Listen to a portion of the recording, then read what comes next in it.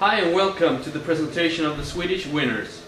The team is called Touchtech and it consists of 5 members. Dennis Shaban and Sebastian Hartman, who are software engineers and also the voices of this video presentation. Gustav Josefsson and Iman Habib, who are electrical engineers, and last but not least our mentor Morten Fjell, who is a professor in human-computer interaction. Environments where whiteboards are used are often environments of creativity. Is it possible to incorporate all tools of creativity into the whiteboard, removing the needs for all meta tools? This leads us to a problem definition, which is: how can you erase the problems with a traditional whiteboard while still preserving the feeling of using it? How can we also make it a more powerful tool? Here's a couple of sub-problems. Once the whiteboard is full and you want to continue working with it, your only choice is to free space by erasing its content. This is due to its content being static. When you erase the content, the information is lost. In order to not lose information, some people even write directly onto paper that they put on the whiteboard. However, it gets hard to store the paper or information for later use. Once you're finished using the whiteboard, you only end up with one end result and lack the rationale and the decision process that got you there.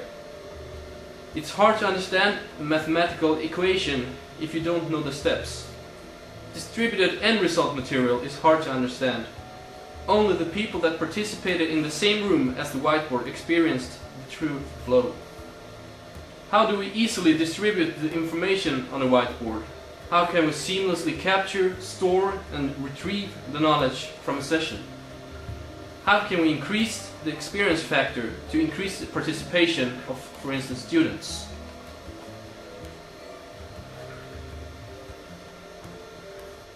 We've come up with a solution for this called the Virtual Multi-Touch Whiteboard.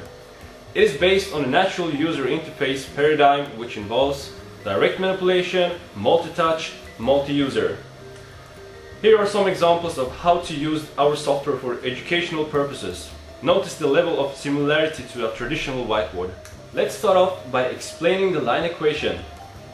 By touching the whiteboard, you'll draw black strokes.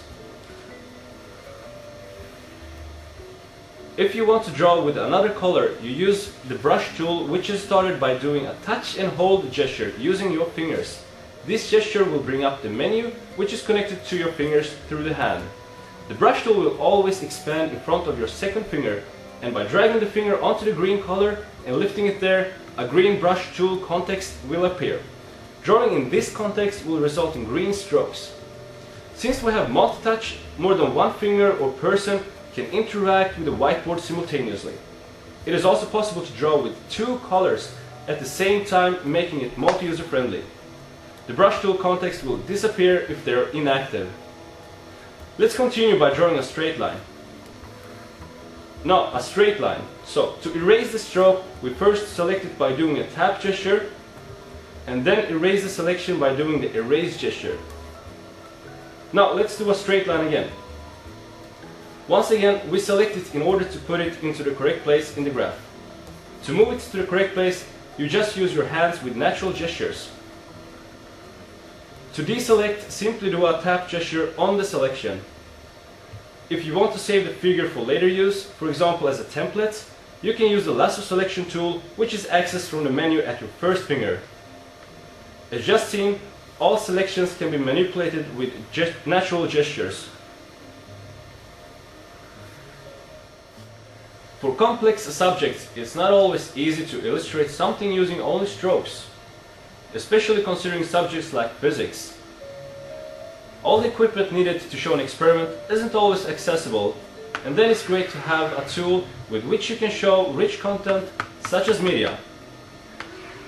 Here is an example of the total internal reflection effect, using the media tool to import video clip, giving a better and easier understanding of it. To bring up the media tool, you simply do the touch and hold gesture just as before, but this time using 3 fingers. The media import tool will then expand from the 3rd finger. By dragging your finger onto the video icon and lifting it, the video library will appear. Now let's find the video clip and drag and drop it onto the whiteboard.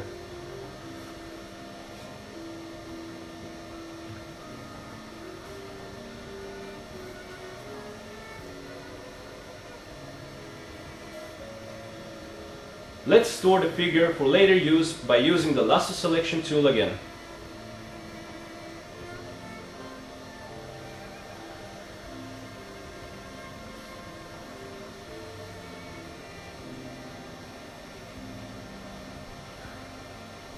All the information we put on the whiteboard is useless if we can't get it out of there. Therefore, we have created the possibility to watch the logical flow, either from a live video stream or distributed as a file. This enables for absent users to still participate and understand the process for reaching the final result, instead of ending up with just a static slide.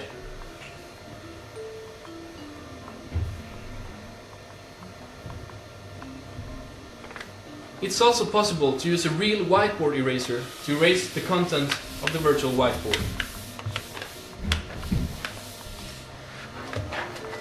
In the beginning, we quickly realized that we won't be able to supply all the tools and functionality to cover all possible needs. The virtual whiteboard architecture was therefore designed to be extendable so that other parties easily can develop and plug in their own tools. All of the tools you've seen so far, which are the brush tool, the lasso selection tool, and the media input tool, are loaded as plugins using the managed extensibility framework. This means that the virtual whiteboard serves as a platform. We'll create a community of developers and users in order to continue developing the virtual whiteboard. This will also create a big business opportunity for us.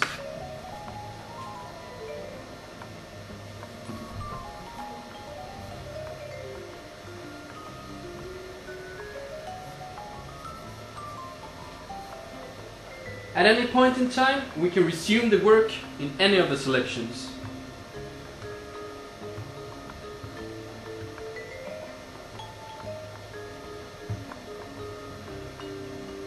We can also compress everything further, even into a single pixel.